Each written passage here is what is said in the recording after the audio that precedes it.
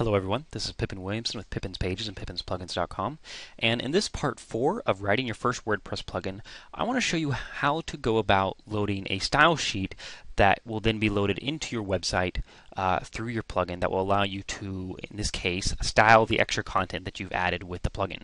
So what we're going to do is we're actually going to look at styling this extra content that we've added in part 1, 2, and 3. This is a pretty simple method, but it's used in a lot of cases. So what we're going to do is we're first going to open up our WordPress plugin that we have so far, and we're going to go over to our display functions, and we're going to go ahead and change this message to something a little bit more meaningful. We're also going to add in a paragraph tag that's going to allow us to target this message with our CSS, and we're going to call it Twitter message. And then we're going to just say follow me on. We're going to give it a link.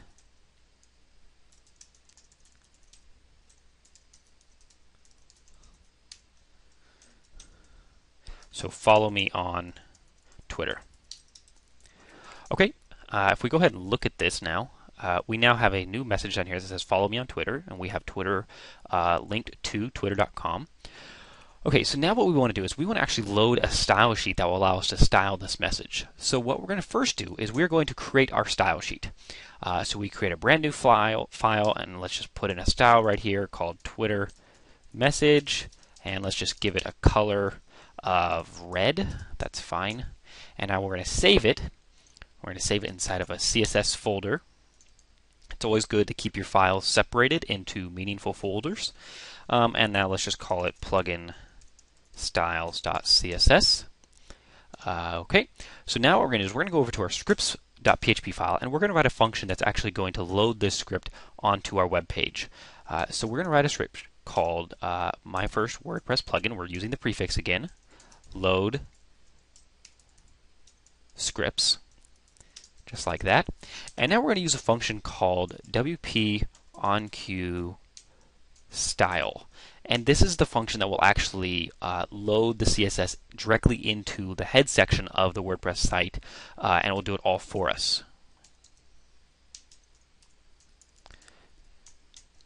So the first parameter of this function is actually the name that you want to give this CSS file. Note that every single time that you use this function, you need to give a unique name. If you have two names that are the same, one of them will get loaded, but the other one won't. Now we're going to use a little function called plugin_dir URL, and that will actually allow us to retrieve the URL or the file path to our current directory. Notice the PHP constant file here. And then all we have to do is type in this /plugin_styles.css. Okay, so that should be correct. We won't know until we really test it.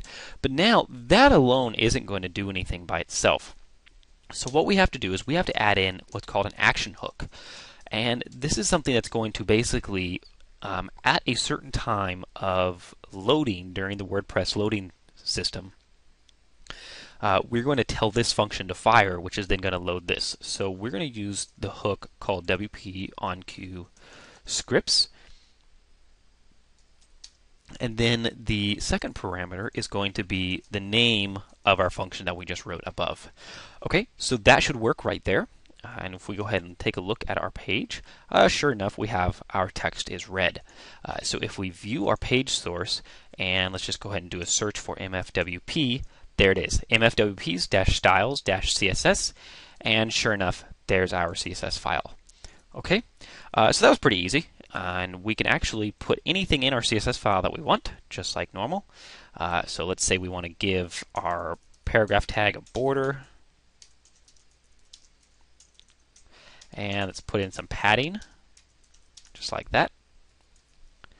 Okay, cool. So we've now added a nicely styled, more or less, message at the bottom of our post that we have styled, and we can do anything that we want to it now. If we wanted, you can style it however you want, really. It's up to you and your CSS.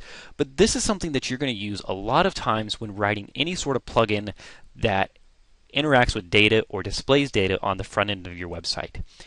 This is a really simple way to load CSS directly into the website. And note that this right here will actually load it on all pages. A really quick little tip, let's say that we want to only load this file when we're viewing a single post page. The reason I say that is because we're actually only displaying content when viewing a single post page. Remember the is single conditional. So what we actually can do is we can use those same conditionals right here and say if is single, load that script, and there we go. So if we go back over here, notice it works right here, but if we go to the About page, oops, get rid of that modal, and click View Source, and do a search for it, you'll notice it's not found. See, 0 of 0. So that's something that you always want to do, is to improve efficiency of your plugin. It should only ever load scripts, CSS or jQuery, when they are needed. So in this case, we need this one on all single post pages because that's when we're displaying this message. If we were displaying it on pages, we would do something like this. If is page, and then is page. Now, instead, it's going to be displayed on the About page. And sure enough, there it is right there. So that's pretty cool. We can go over to any page that we want, and we still see it. So one thing that's really cool about this function, and that's mostly because of this action right here, is that all of our normal conditional tags work right here. We could use is_archive, we could do is search, we can do a variety of them. If we want, we can target both single post pages and regular pages by using the is singular. So if we do that, like that, we'll see our message there. We will also see our message here. So that's a really quick roundup of how you're going to add a style sheet to your plugin. Just a few quick reminders. Number one, let's look at our plugin structure. First of all, you remember that we have everything stored inside of an includes folder. And inside of our includes folder, we have individual files that are named appropriately. Display functions contains the functions that we use to display data. Scripts is for loading scripts, CSS or jQuery. Data processing, we haven't got to that yet, but if we are doing data processing, that's where the data processing would be. We have CSS files inside of our CSS folder. Now, in the next section, I'm going to show you how to do a little bit of jQuery. So we're going to have a JS folder. And then inside of jQuery, we're going to have a new file called scripts.js or something like that. So always stay organized. It helps a lot, especially when you begin building much bigger plugins. Just an example, let me show you this really quickly. My Easy Content Types plugin has dozens of files. So we go in here, and we have a couple files in the main, and then we have about 12 different files here, and then we also have all of our JS files, our images, and our CSS. So it keeps it really well organized, and it's really easy to find things. If you look at the file names for any of these, it's pretty easy to tell what each one of them does. This one's the widgets. This controls the exporting. This is our help documentation.